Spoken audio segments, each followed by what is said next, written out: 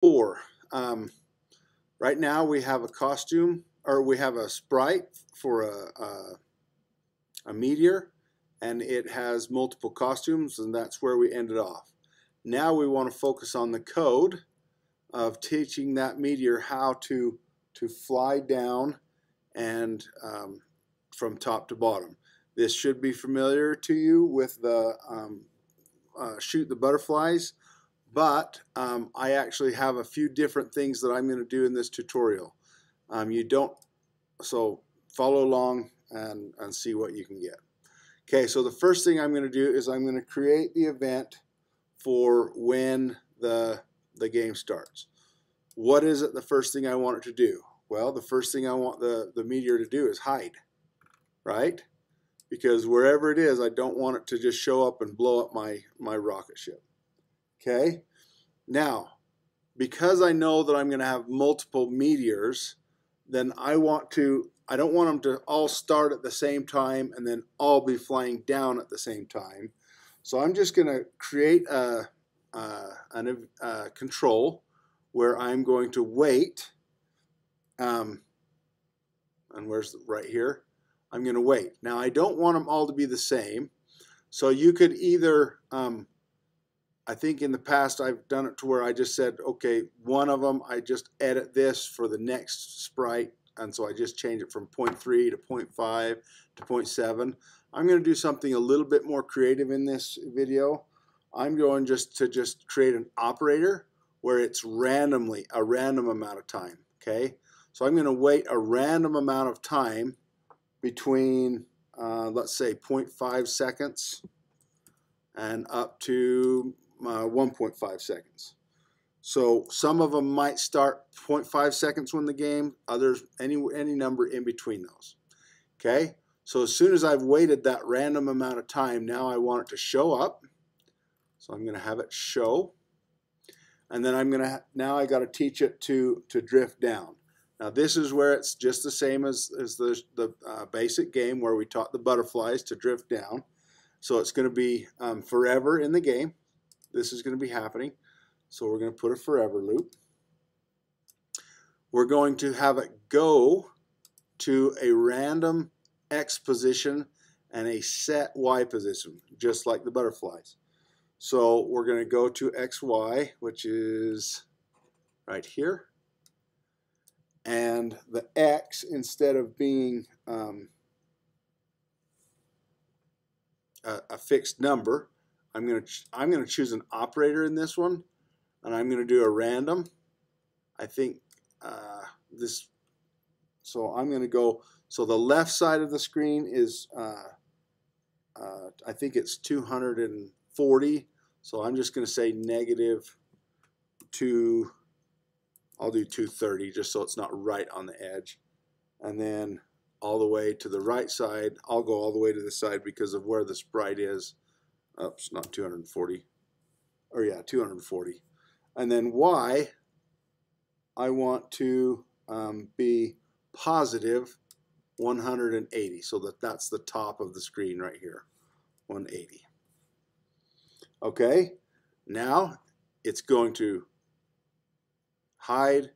It's going to wait a random amount of time between 0.5 to 1.5 seconds, then it's going to show up.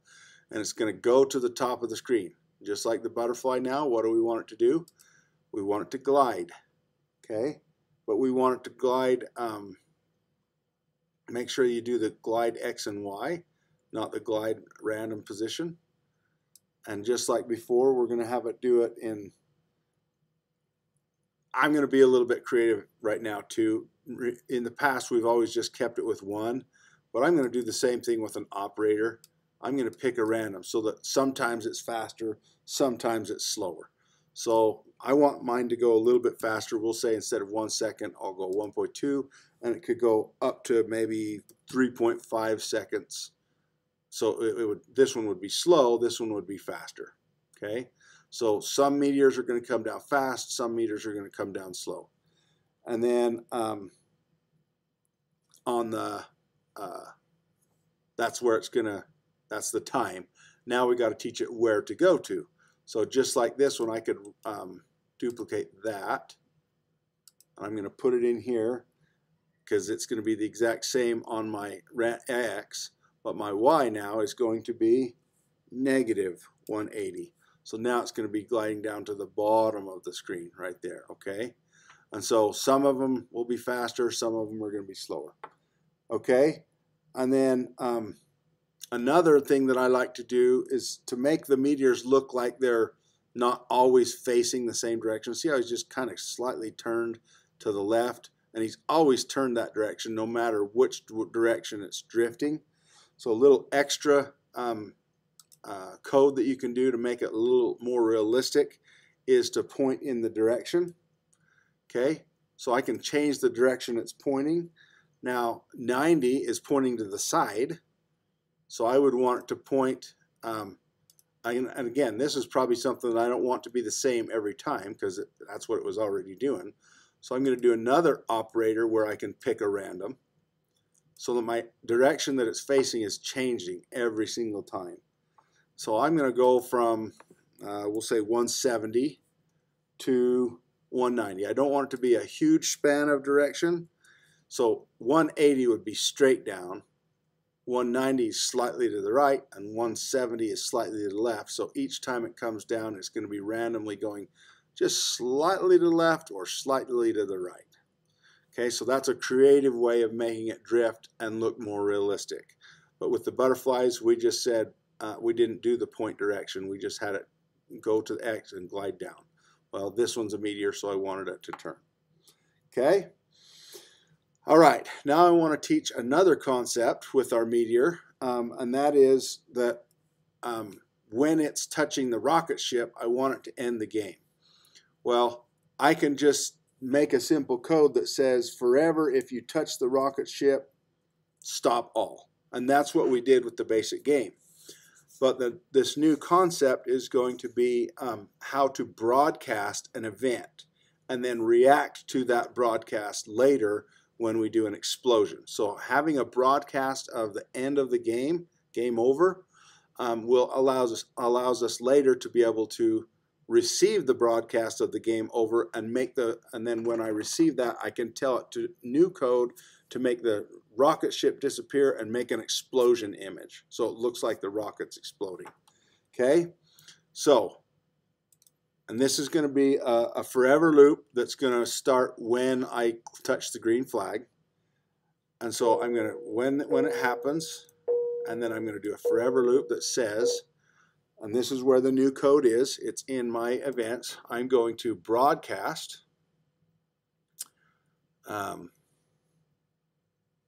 well, let's do the sensing. So forever, I skipped one step. It's got it forever if it's touching, if the rocket ship is touching the meteor, or sprite 1 in this case right now. Okay, so we need a sensing, and it's going to be touching. So if I'm touching rocket ship, then I want to broadcast. So now I'm back to my events. I'm going to broadcast. Now I've done this once before, and so this message is already in my queue here. But when you put it in, this isn't going to exist. So what you're going to do is create a new message, and it's going to pop up this screen right here, and you'll type in game over. Now I'm just going to hit cancel, but you guys will hit OK because mine's already there. Okay, so you'll hit OK, and then this drop-down menu, you'll make sure that it has selected game over. So now when the meteor touches the rocket ship, it's going, if it touches the rocket ship, it's going to broadcast game over.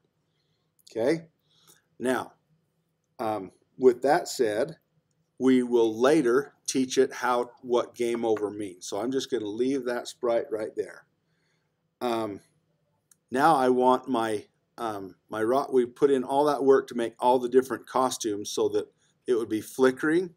So now I need to write a section of code here that teaches it how to go to for the next costume. Okay, and so I'm just going to do a whole separate event of when the green flag is clicked. I am going to go to an XY position that's up here at the top, so that there's no chance that at the beginning of the game it automatically blows up the rocket ship. So I'm just going to hit a motion, and I'm going to have it go up to the top. X, it doesn't matter. Maybe I'll put this one over to, and again, these numbers don't really matter because it's going to pick a random anyway in just a second. This is just so that it doesn't accidentally explode at the beginning. So I'll just pick a random number up here on X, and I just want my Y to be up high to where my rocket ship is not at, so 164. Okay, and now a simple on my looks. Well, I guess I want it to do it forever, so I'm going to do a forever loop, and that's in my control. And now I'm going to just say, forever, I want you to cycle through the next costume. Okay, so now let's click on that, and you can see that the meteor is flickering, and it's doing it really fast, so it kind of looks like a burning flame as it drifts down. And so that's how I get the meteor to drift down and touch the rocket ship. Okay, I'm going to stop right there because that's all the coding you need to create one of these. I'm going to make a step 5 on how to end the game and create an explosion. So stop it here and go ahead and do it.